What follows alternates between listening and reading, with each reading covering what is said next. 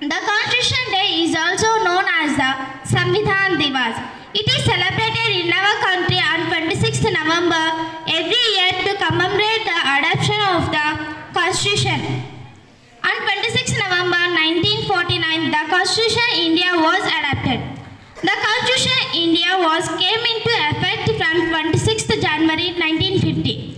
The Ministry of Social Justice and Empowerment on 19th November 2015 notified the decision of Government of India to celebrate 26th day of November as a Constitution Day to promote the Constitution values among citizens.